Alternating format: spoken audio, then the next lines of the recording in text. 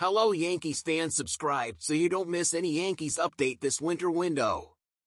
Yankees free agent potential target, Matt Strahm.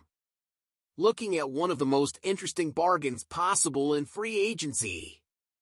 Matt Strahm may be the least sexy name to appear in a headline with the words potential Yankees target this offseason.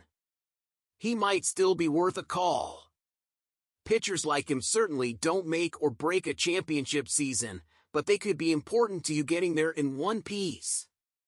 Not signed by San Diego last offseason, after an injury-plagued 2021 saw him allow 15 hits and 6 runs in just 6.2 innings, Strahm signed with the Red Sox for $3 million in 2022. He rewarded them with a 3.83 ERA in 50 appearances, covering 44.2 innings, and is now reportedly looking for an opportunity to start wherever he lands in free agency. However, it is questionable whether this initial opportunity actually materializes or not. Strahm has only once started more than 5 games in a season, as he did 16 times in 2019, and has only had a single start since then, averaging less than an inning per game. Unless he really wants to stake himself with a minor league contract or no guaranteed opportunity, a more realistic role is likely as a swingman or multi-inning reliever who can start on the spot in a pinch. Think of Nick Martinez's role in San Diego, or how the Dodgers used Ross Stripling during his time in LA. The Yankees could use such a swingman, especially if they finally decide to let Clarke Schmidt take one more chance in the rotation. By no means does the replacement for Aroldis Chapman or Zach Britton have to be a left-hander. The Astros just won the World Series with the fewest left-handed bullpen innings in recent memory, but left-handed shooting depth is pretty slim behind Wandy Peralta and Lucas Luetge. And even though it's as likely as not that the team's pitching development will see an as-yet unreleased minor league southpaw turn up in something nasty next spring, the dearth of entries in the rotation as it's currently slotted means that someone interesting with at least a little experience in big league innings is a good roster filler. Strahm is interesting. There's nothing super notable about a top 3 ERA in less than 50 innings, but it was enough to show the kind of skill a smart team can utilize. His four-ship has shown more life in 2022 than he has in half a decade, averaging a touch of 94 miles per hour after spending most of his career bouncing around the 91 to 93 range. More importantly, it was a real weapon for the first time, earning a 0.215 xWOBA rate and 23% in the zone, light years better than anything it had done before. Here's a modest 92 miles per hour warmer against the black hole that was Chris Davis at the end of his career in 2019.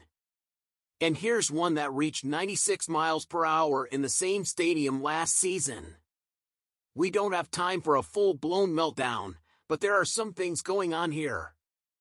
The simplest factor is the release point.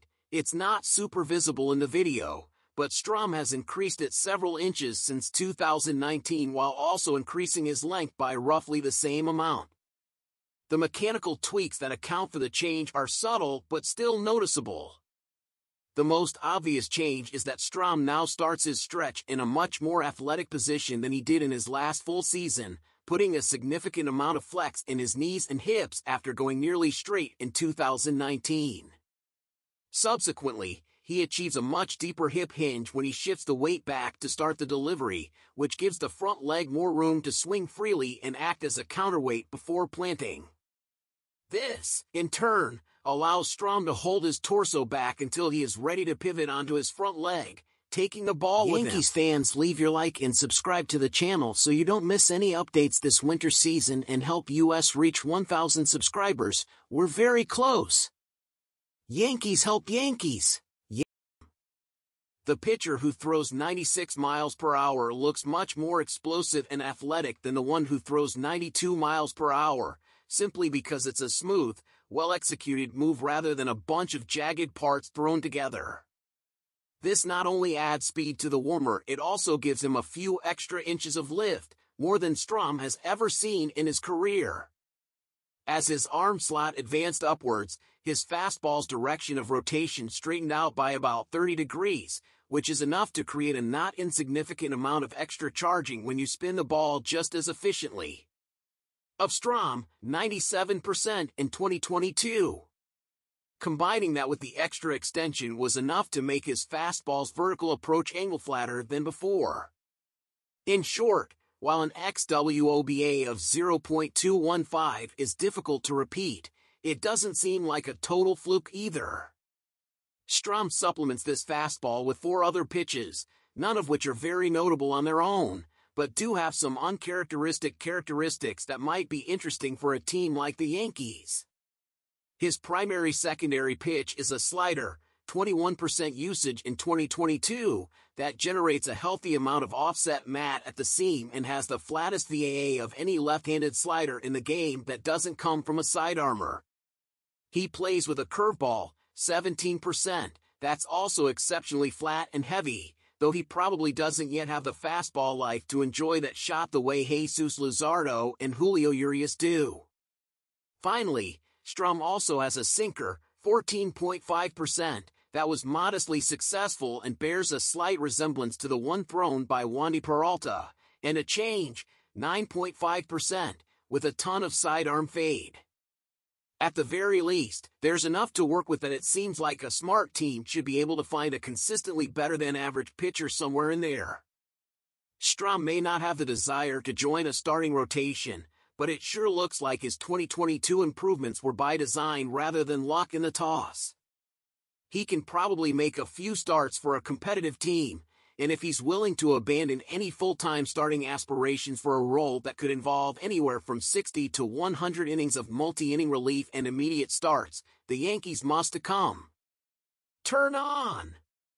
The combination of what appears to be genuinely redone with essentially no other recent track record makes Strahm a rare chance to acquire a chunk of league average or better innings for virtually nothing, in baseball terms. For a team with so much fortune tied to high-paying veterans, finding good value at the bottom of the roster should continue to be a priority. In my opinion, Matt Strahm is another one who needs to be well-trained to gradually increase his numbers and that we can ensure that we have good coaches. What is missing is opportunity, and with these values it could be a good bet.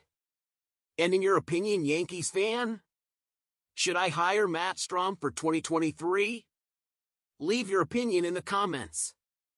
And in order not to miss the daily notifications from the New York Yankees, subscribe and activate the bell and stay on top of all updates.